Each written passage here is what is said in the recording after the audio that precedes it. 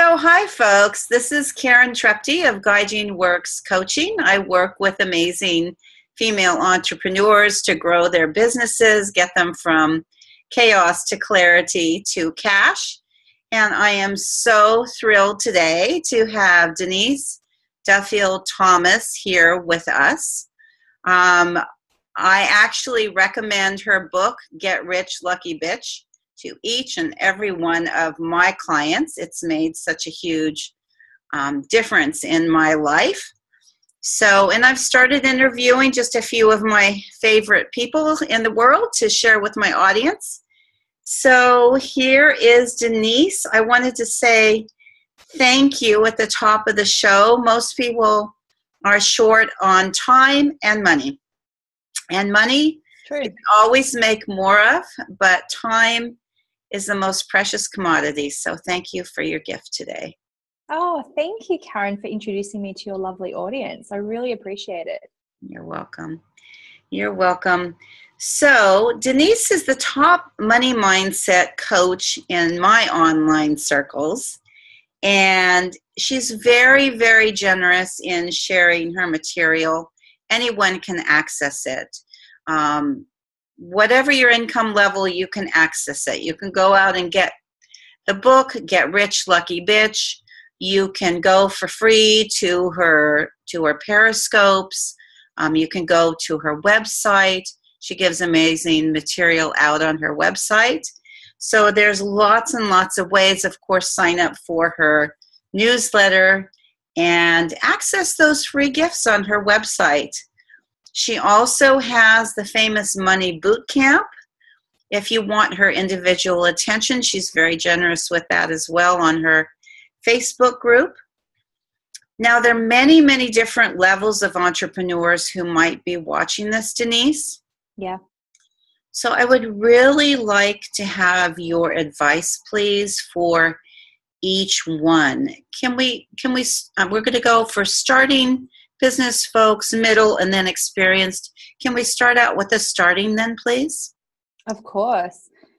What do you think we should start with? Is it money mindset for that group? Yes, I'd love for you to stick with the money mindset, and any other tips that you want to throw in for us. We're Sure. happy to hear about them. Sure. So the first thing to know is that money doesn't make money blocks go away. So it's really tempting when you're the start of your business to think that just the mere fact that you have money blocks is almost a sign from the universe that you're not meant to be successful. And what you're going to realize that as you get more and more successful, the money blocks in themselves don't really go away. What changes is your ability to deal with them, to not let them derail you.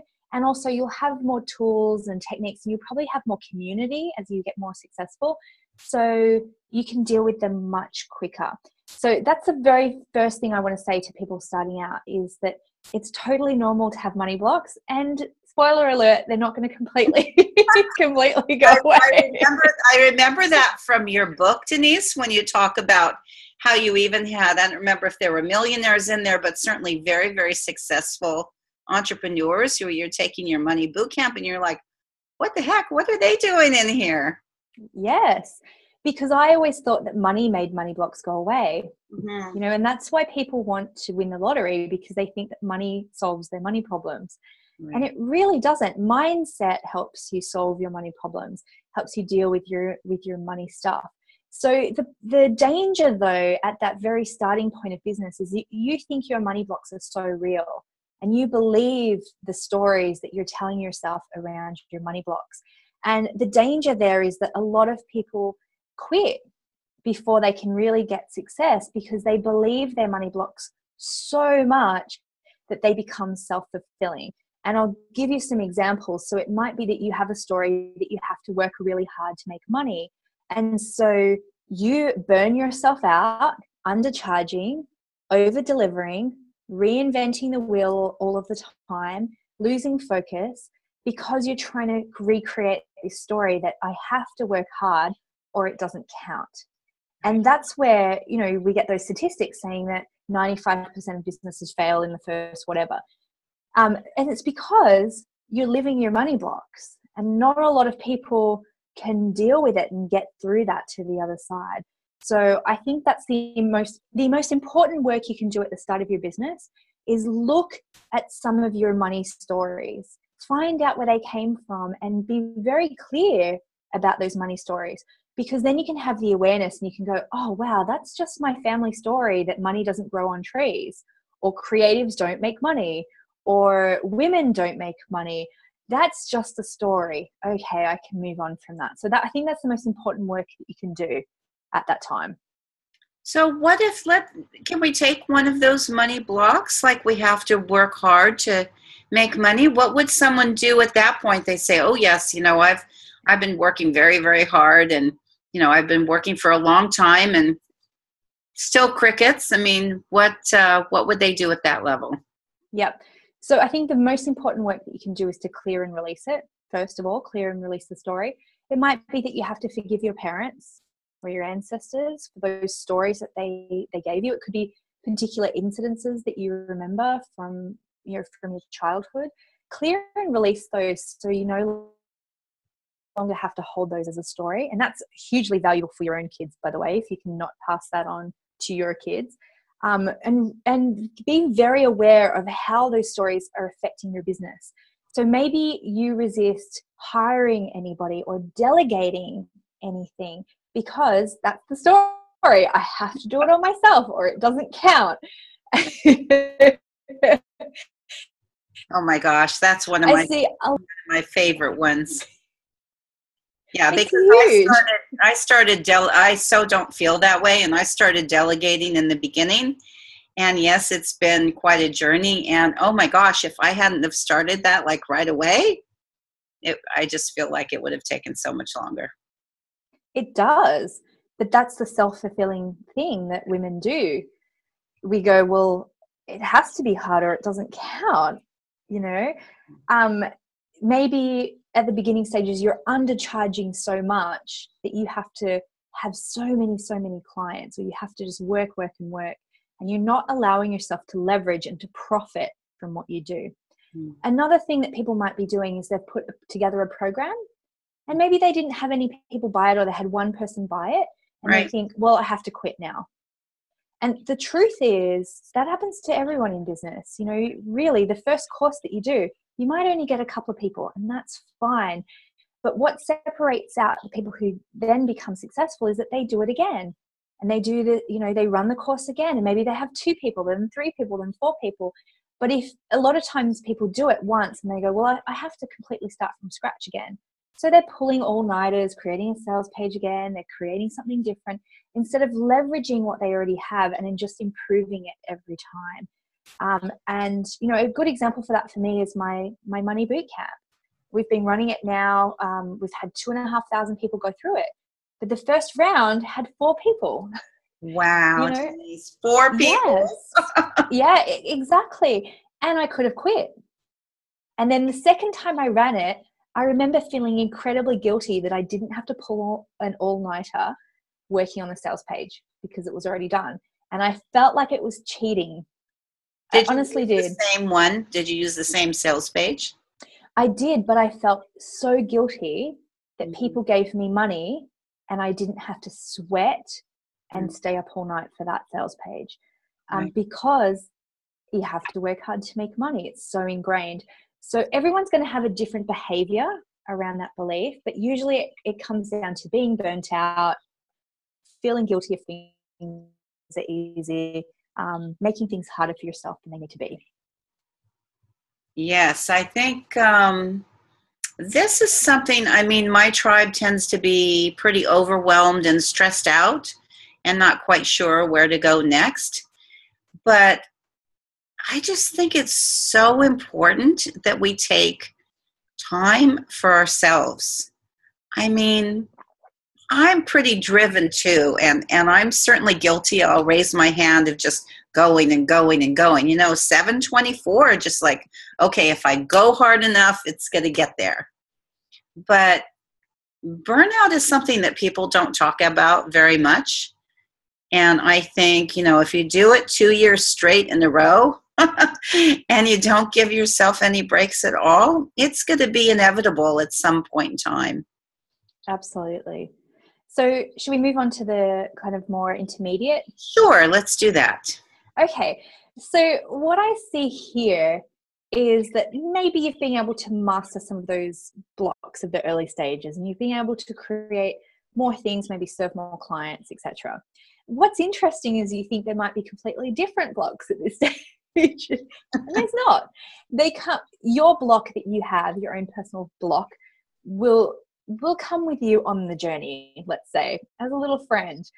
So maybe in the second part, though, when you're becoming a bit more advanced, something else might hit you. And I see this very commonly, that you start to hit, maybe your demand starts to get higher. And so you're really feeling the nudge of, wow, I'm serving so many people, I could really stand to increase my prices. And a big thing that comes up at this stage is that feeling of, I want to serve everybody. You know, I don't want to be unfair to people. You know, helping people is more important than money to me. This is where you start to go, oh, but if I increase my prices, I won't be able to serve some of the people who started out with me, or I won't be able to serve everybody who really, really, really, really needs me. This is the opportunity where you can again work on that working hard, working smart thing, and you can start to create things in your business that can serve a lot more people. Mm-hmm. And this is where people start to look beyond maybe a one-to-one model. And that's when they can start looking at creating books, creating courses, creating a lot more content on your blog, creating free resources like free ebooks or free, you know, mini courses. And then that way you can feel really good that you can serve a whole lot more people, but it's not you having to do it face to face with every single person who wants you. And when you do that, you can actually free up a lot more creative energy and time for yourself to earn more and to serve more. So I think that's the biggest pain point at that intermediate level, is that just before you're kind of burning yourself out one-to-one, and you need to be able to have that time and creative energy to create a lot more resources for people. That's really interesting that you say at that level, though, Denise, to go ahead and basically give more away. Yes. But the mindset thing, though, it's a paradox, because people go, well, if I increase my prices, I can't serve enough people, and I feel really guilty about that. Right. But the actual opportunity is that if you charge well for what you do, you don't have to serve as many people one-to-one, and you can write a book, which takes a lot of time and energy to do something like writing a book or creating a course. And then suddenly you open up, wow, well, you know, and for me, this is where I hit it, because I was, I was starting to get burnt out one-to-one, and I wanted to create my money boot camp. And I felt really guilty that not everyone could afford my money boot camp. So I created my book, you know, and when you're at that stage, if you allow yourself to create those extra resources, then you can feel really good if someone contacts you and says, I can't afford to do your money boot camp, but I'm so desperate for this work. Then you can say, hey, my money book is $10. You know, go get that from Amazon, or go to my blog, because I've now got this catalog of, you know, hundreds of articles that you can go and read for free, or take one of my free mini courses. But the trick here is that it takes time and energy to create those things. Right. So you have to kind of give up that feeling of, I have to help everybody myself. So you can give yourself the time to create those things so you can help more people. Right, right. Okay, and then how about for those people who are more advanced, who are listening to us today? What do you recommend for them? Well, I think there's almost like there's a little bit in between the intermediate and advanced. And the hump that you have to get over is an income ceiling. This happens for a lot of us, right? We go, I'm not allowed to earn any more than this. That's it. And it feels so real. And the thing is, this is the hard bit about it. It's not a boss telling you. It's not anything else. It's totally inside. So my transition from intermediate to advanced felt like this. I was like, oh, what's going on? One of the most powerful things I did, Karen, was I looked at that income that I was stuck at. Mm-hmm. And I went, what is symbolic about this income? Mm-hmm. Like, I really had to ask myself, what is symbolic about this income? And there were a couple of things. One, I was about to hit a new tax bracket. Mm-hmm. No, and I was very unconsciously aware of it, but I was like, Right. ooh, I was starting to surpass my husband's income, and I was starting to surpass my uncle's income. So all of these things are very symbolic. And I think when you wanted to transition into that kind of, and a lot of people, it's a very symbolic income level. For some people, it's hitting six figures, and it's very symbolic and very emotional. Look around and see what is symbolic about that income level for you. Have you built up a story that you can only earn so much? And this could be, again, it could be a family story. It could be someone who said to you, artists never make much money, or it's unseemly to make more money than other people. It's, it's who needs more than X amount of dollars, and it might have just been drummed into you. A story that I uncovered at that time was from my family, and it was a mantra that they said all the time. And when something is said so much, you just don't even realize it anymore. You think it's true, right? Yeah. You think it's true, and it just rolls off. It doesn't even make sense. Words don't, it's just in you. And our one was, it's nice to be important, but it's important to be nice. And everyone said it so much in our family. And so I had to uncover that it was a story that I had, that if I was a rich woman, I wouldn't be nice. I might be important, but I wouldn't be nice anymore. I would be a rich bitch. So that's very important to uncover those stories. Maybe you've got a story that it's lonely at the top. Mm-hmm. And that's something that your family have said again and again. Well, it's lonely at the top. I'd rather have friends than money.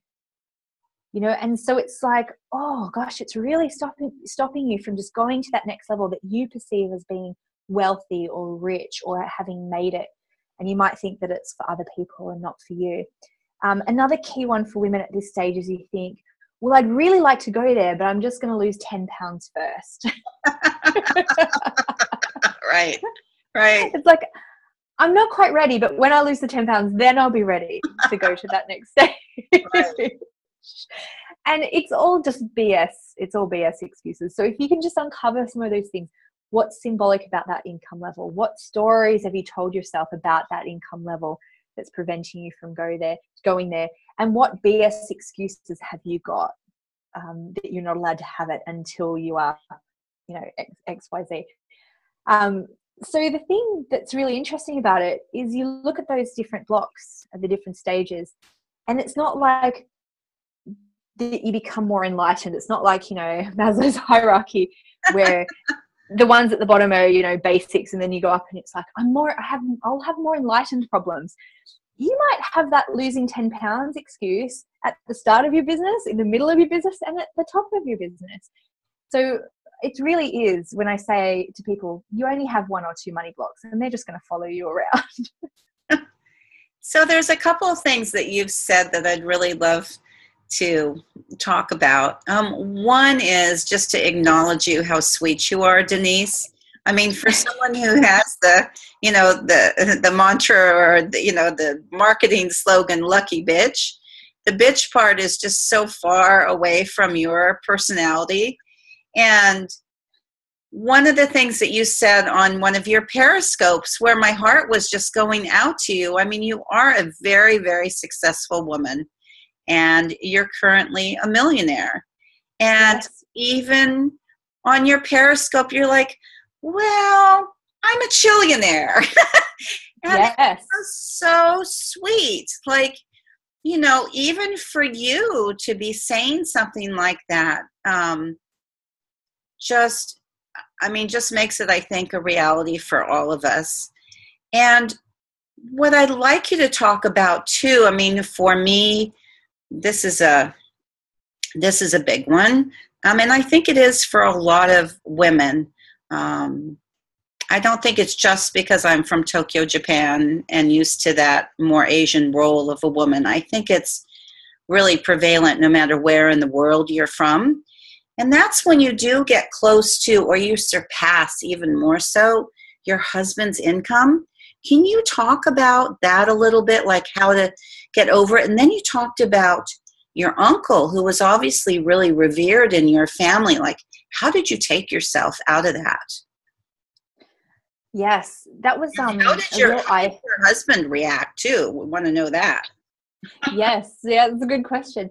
Um, I think part of the whole money blocks conversation is finding out areas that feel unsafe to you. And for me, it did feel unsafe to make more money than the men in my life. And not because of how they would react in reality, but because the perception that I had.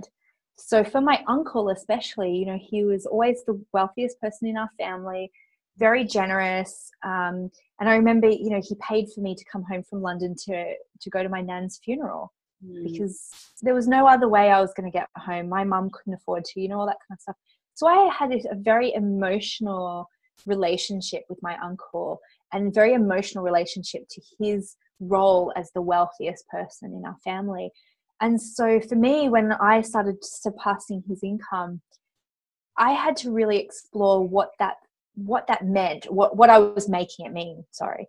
And I was making it mean that I was emasculating him, that I was taking away his pleasure of being a wealthy person in our family, taking away his ego, all this kind of stuff. And actually, he probably wouldn't have a clue how much I earn. And he's nothing but proud of me when we talk about success. But I wouldn't, say this is how much, I wouldn't tell him how much I earn. But I had to, that was actually more emotional to me than my husband. That feeling of I am emasculating somebody and it feels terrible.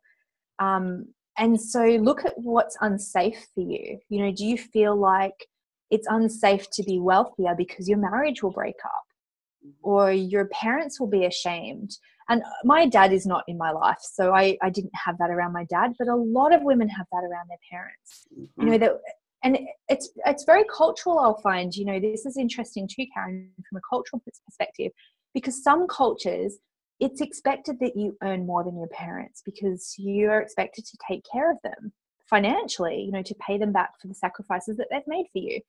Right. In other cultures, and I would say in the Western culture for women, it's kind of a bit shameful to earn more than your father. So I would say that's a hugely emotional one for women, that they would feel disrespectful that they earned more than somebody in their family, that it was, not their place to be wealthier than other people in their family. So I think that was way more emotional with my uncle than it was with my husband.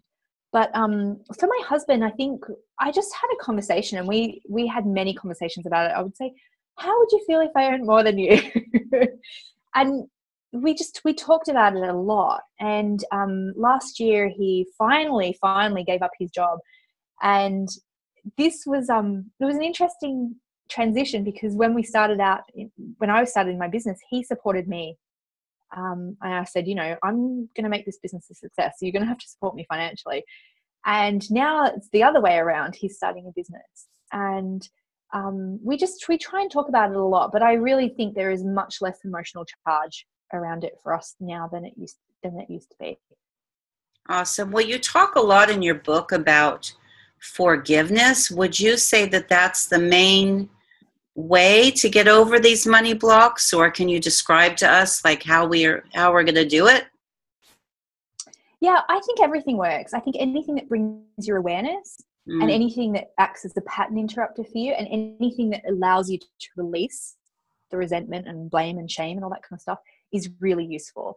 I think forgiveness and Ho'oponopono as a forgiveness ritual is incredibly useful, but I don't think it's the only thing. Some people have done different types of therapies, different types of healing modalities, but it's really just about clearing it and releasing it, because women, we just take on so much, and it's mental and emotional clutter. It's like trying to do your work on a laptop that has 50 different programs running, and you can't do it. So I'm not dogmatic about any one particular modality, because I think everything works, and the intention is so important. But even just having that awareness of, wow, I've got this pattern of doing this, and having that awareness to go, I'm doing it again. I'm doing it again. Having a community around you who are speaking that same language, so you can go, hey guys, I'm doing it again. And just the ability to choose something different, so I do think forgiveness work is one of the quickest and easiest ways to do that. Can you talk to us a little bit, please, about intuition, like where you think that plays into all this? Um, I had a story for a long time that I wasn't a very intuitive person, Mm. that I was very practical and all that kind of stuff. And I think now, um, it's again, right, when you release all that crap and you release all those programs that are no longer serving you, I think you do have more energy to work on maybe the higher realms of things.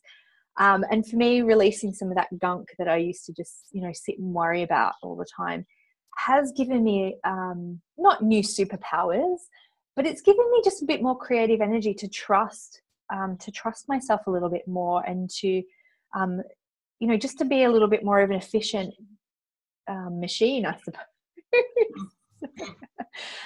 And I wouldn't say that I'm a hugely woo-woo kind of person, but I've definitely developed my intuition a lot more, and I've trusted my intuition a lot more too. Okay. And then you talk a lot about goal setting in your book. Can you talk to us a little bit about that, please? Sure. Now, it makes me laugh because I just recently did an article, and it's like, what's the perfect way to goal set? I get this question a lot, right? Yeah. I get people who in my boot camp go, Denise, like, should I write it like this or like this? And how many times a day should I write it? And should I write it, on a computer or a notebook? What's the best way? And the answer is the intention is way more important than the method. That's And if you get caught up in the method, it's just another perfectionist racket that you're running on yourself. And like, I only deserve to hit my goals if I write them out 5 times a day in gold ink while I'm standing on my head and, eating and meditating 5 hours a day. And it's just like, dude, I don't care how you write them down. And the universe doesn't really care either. And anyone who tells you that there is one way to write down goals, it's just like, no, just do it. You can scribble it on a piece of paper one day. You can write it in the present tense one day. Maybe one day you can just write a story of like, this is my life. You can, sometimes I have nursery rhymes that I sing to my daughter that have my goals in them. Just try every way. I make my passwords my goals. I have Pinterest boards of my goals. I, have my screensaver on my phone as one of my current goals. All of those things compound together, but there's no one right way to set goals. okay. So it's really just the message to ourselves. You also talk about these lists. I mean, I love them, and it's really fun to click them off as well. And those are the lists of be, do, and have. And one of the things that I really love about that too, I mean, sure, there's plenty of things on my have list. But the be and the do to me are very precious, because when I've done a lot of goal setting in the past and written out my ideal day and so forth, one of the things that exercise really did for me is it made it so crystal clear, Denise, like how many of those things I already have. And Yes. if I don't already have, I mean, like how abundantly rich I already am. And if I don't already have them, it's so easy for me to pinpoint. I mean, one of my examples is quilting. I love to quilt. I haven't quilted in a long time. The only person that's keeping me from doing that is me. Yes. And so I think that exercise really has a lot to do with it too. Yes, I agree. And the other thing is, when I think sometimes when you start out writing goals, you think you want a lot of stuff. Mm-hmm. And what I've noticed now from being around more successful women is that the more successful they get, they actually do want less stuff in their life. Mm-hmm. And life becomes a lot more simple. And a lot of my successful friends, they're not minimalists, but they're really deliberate about the things that they bring into their life. They really make those decisions based on choice, discernment, not out of compensation. And I've definitely experienced that for myself too. I buy a lot less stuff than I thought that I did, and life is a lot simpler, and it's more about the be and the experiences. And and who do I want to become? Yeah. Yeah. And you talk a lot about decluttering too. I mean, you talk about it. Marie Kondo talks about it.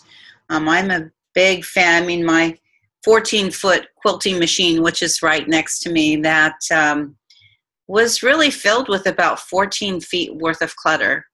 And I now have it down to like one stack of notebooks with a little pieces of paper and a few business cards that, I mean, I'm almost there. I'm so excited just to get that cleared off. And it just releases a lot of energy somehow.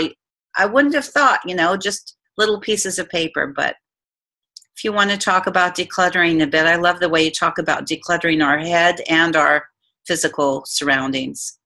Absolutely. I think for a lot of us, it does start mentally and emotionally.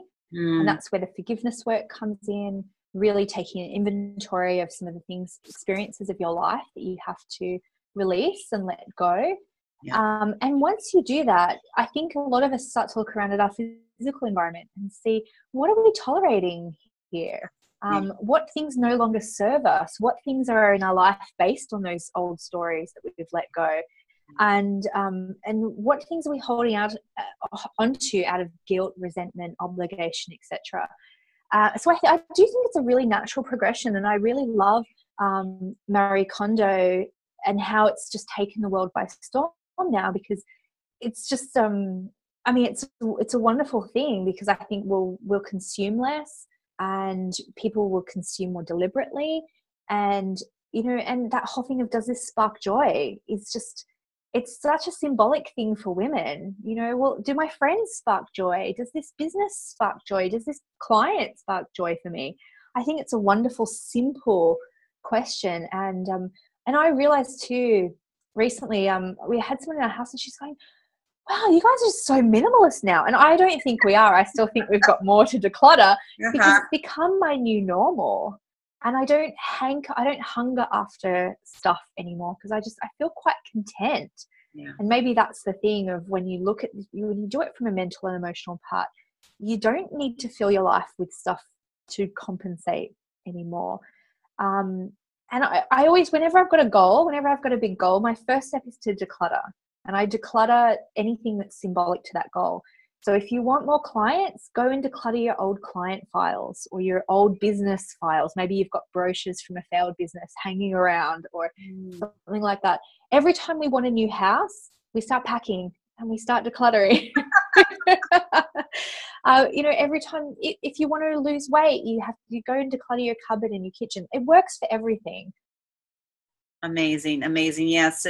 And to me, it always amazes me, like, how much emotional energy it takes to declutter. I mean, I have to be in a very stable frame of mind to do it. And like some of the papers that I got rid of from 5 years ago, 6 years ago, wow, little notes, I mean, I just don't need them. That time is gone. Speaking of time, I would love to, I know we're getting close to the end of this interview here, but I work a lot with my clients on time management, and I was wondering if you could talk to us about that a little bit. Well, my answer is always the same for everything. This is how I answer every single question that anyone ever gives me, is you don't have to be perfect at it. And I know I say this for everything, but it's true. I think sometimes time management, if you're not good at it, you feel like you have to be perfect before you're worthy of whatever it is that you think time management is going to give you. And people often think that I'm really super organized, and I'm really not. Like, I've kind of, I have some habits in my life, like I try and batch videos. So that saves us time over the year. But I think it's more that I'm a really lazy person. And so I like to try and find the shortcuts rather than necessarily the most efficient or perfect way to do things. The other thing is, if you look at it from a decluttering point of view as well, declutter the things in your life that don't really matter, or things that you're putting in your life out of guilt, obligation, resentment, etc. Yes. So I'm kind of good at that now. And I've had a few people, remember I bumped into someone in town who reads my blog, and she said, oh, you must be so busy. I won't keep you. And I said, no, I'm not busy. And sometimes when you say that to people, it's like it's a real taboo to admit that you're not a busy person. And I'm kind of not. I feel very chilled about my schedule, and I only put things in there that I really want to do. And I'm pretty good at decluttering the stuff that I don't want to do. Again, mostly out of laziness than anything else. So I think that's my philosophy on time management. Okay. Well, I think that's a good place to wrap up for today. And it sort of gets us back into that loop of like the number of days that driven sense of, oh, I've got to work so hard to make my business a success. And I'm always teaching people to really just have joy in what you're doing. So I'd like to give you the opportunity. I'm sure that a lot of people on here already know you, know your work, but you do have a deadline coming up for your Fabulous Money Bootcamp for people who want to be on the payment plan. So do you want to talk to that a little bit? Absolutely. So this is coming up very soon. It's the 28th of Jan at 9 p.m. Eastern USA time. And this is for anyone who wants to pay off the Money Bootcamp over 10 months, which is it's quite a long time to pay it off. And it was an introductory offer that we wanted to do to make it affordable for people. And you know, what's great about doing it on a payment plan, and there's nothing wrong. I do courses on payment plans all the time, by the way. You can work through your money blocks as you're changing your money situation. And we've had people come back to us and say, you know, I've manifested more money. Can I just pay it off now? Like, yes, no problem. But it gives you an opportunity to be in a wonderful community of women who are all in that conversation around money. Some of them are beginners, some of them are intermediate, and some of them are advanced business owners, and they're still learning the same lessons around money. And we have people who have been there for 4 years, and they keep on hitting big income goals. And whenever they hit a new one and they think it's real, they hit a new income plateau, they go right back to lesson number 1 with everybody else. And that's a really important thing to know, that everyone is learning the same thing, even though their businesses might be different. And I assume, Karen, you're going to put a link there as well. But if you just go to luckybitch.com/bootcamp, and I'm sure Karen has a link there for you, you can find out about the boot camp, the kind of women and the professions of women that are in the boot camp, and really why you should join. And, you know, and if a payment plan is useful to you, then make sure you join by the 28th of Jan, 9 p.m. Eastern. Okay, Denise. Well, I'm going to stop the recording now. Is there anything else that you want to share with our audience before I head out? Yes, my final message is always that why not you? You know, everyone's got excuses about why it can't be them, whether it's, you know, the BS excuses I've mentioned, I have to lose weight, or I'm not smart enough, or if I was a little bit taller, maybe I could be more successful. You know, everyone's got their own BS excuses. It's completely normal to have money blocks, but why not you? Yes. Why not you? And it is your time, and you are totally ready for the next step now, not sometime in the future. You're ready now. Beautiful, Denise. And I will add. That's it. That's the message. Yeah, today is the day. And I will add to our audience that if you haven't seen Denise's talk that she gave in London about how a man sells and how a woman sells, you've got to run right over there and watch that. It is so true, and that's what makes it hilarious. So thank you, Denise. I'm going to stop the recording, and we wish you well. Thanks, everybody.